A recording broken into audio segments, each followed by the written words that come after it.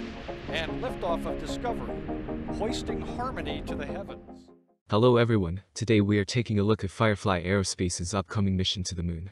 Firefly Aerospace is one of many companies within the space industry working hard to develop, manufacture, and achieve the impressive milestone of reaching orbit. While working on this goal, the private company is also looking at other options and working with agencies such as NASA. This has led them to an upcoming mission to the moon. Not long ago, Firefly Aerospace announced they successfully completed NASA's critical design review of its Blue Ghost lunar lander. This puts the company on schedule for a mission to the moon in September of 2023. Here the company alongside NASA is attempting to deliver a suite of 10 payloads to the lunar surface by the middle of the year. While very ambitious, Firefly Aerospace has shown impressive progress helping make the upcoming mission a success. Thanks to a mission award price close to $100 million, Firefly has had access to the necessary resources to make this mission a reality.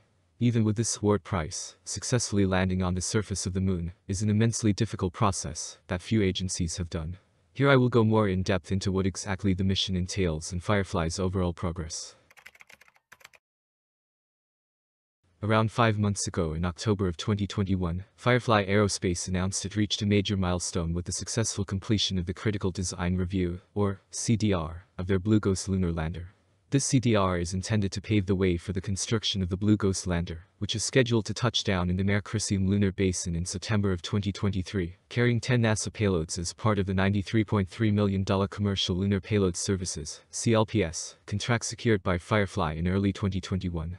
The lander will also take several commercial payloads to the lunar surface. The 2023 Blue Ghost mission will be the first of what are expected to be yearly lunar surface missions for Firefly.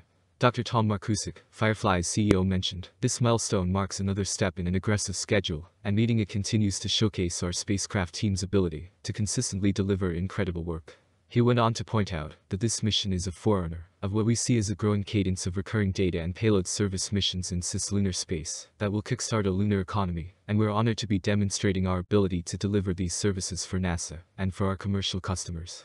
Blue Ghost will operate a variety of payloads through lunar transit and orbit, as well as while on the lunar surface. These payloads will explore the region's regolith properties, geophysical characteristics, and interaction of the solar wind and the Earth's magnetic field. There are also several key technology demonstrations related to navigation and sample collection. The Firefly team is greatly humbled by the confidence external reviewers have shown in our lander and mission plan, in addition to the sign-off on this milestone completion by NASA. Our team has steadfastly driven to remain on schedule, while producing the best product and plan in the face of both the global pandemic and the associated supply chain challenges, said Dr. William Coogan, Blue Ghost chief engineer. Every day I have the pleasure of working with some of the most creative people in the industry, who believe in the importance of this mission, and who work together to make it a reality. Mare Crisium has been the subject of previous lunar missions including the Soviet landers Luna 15, Luna 23, and Luna 24. In 2012, the NASA Grail mission confirmed and mapped a mass concentration at the center of the basin. This mission is meant to be a new and unique opportunity to learn and gather more information that can be applied to future missions and more. In addition, on Twitter, Firefly Aerospace said, "We are one step closer to landing on the moon." After successfully completing at NASA's Critical Design Review, CDR, our Blue Ghost lunar lander is on schedule for a September 2023 landing in Mare Crisium. Congratulations BG team. It's clear Firefly Aerospace is very excited and making great progress on the mission. Now that you have an update surrounding Firefly's progress, we can take a closer look at what exactly this mission entails. As I mentioned prior, this lander is carrying 10 payloads and is a part of an award from NASA with a price close to $100 million. These payloads will operate using lander-provided data and power resources through an entire lunar day and beyond lunar dusk in Mare Crisium. The capabilities of the Blue Ghost lander exceed those needed to complete the missions of the NASA-sponsored payloads. Firefly Aerospace plans to use these additional capabilities for more moon opportunities in the future. One of the first benefits of this lander includes the landing site options. Nearly any landing site on the near side of the moon is achievable with their lander, including the lunar poles. Firefly's baseline lunar capture orbit is near-polar, providing access to any surface location. The other important feature revolves around more than just delivering payloads.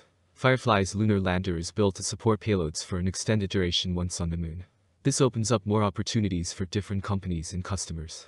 Not to mention Firefly Aerospace has put a lot of time and effort into providing high-quality features such as power, telecommunications, thermal control, deployment, payload operation, and more. Looking at Firefly Aerospace as a company, you may wonder why they are working on future missions to the moon so early in the company's lifetime. They highlight this goal in future endeavor as the lunar vision. Here they point out that recognizing the importance of the moon to the future plans of both the US government and commercial industry, we are leading a number of efforts to develop a future lunar architecture supporting advanced lunar surface capabilities. Firefly Aerospace is very confident in the future of the moon and a market which requires a lander and more to get there. They plan to use the Beta launch vehicle, which will permit a dedicated trans-lunar injection launch for Blue Ghost, as well as for other landers of similar size, increasing launch flexibility and PL mass to the lunar surface. This vertically integrated capability from the surface of the Earth to the surface of the moon will uniquely position Firefly in terms of ability to control schedule and prevent delays. The Beta vehicle is expected to be available for lunar missions beginning in 2024. Firefly Aerospace has very ambitious plans for the future. However, plans like these help companies innovate and make progress in the space industry. Conclusion.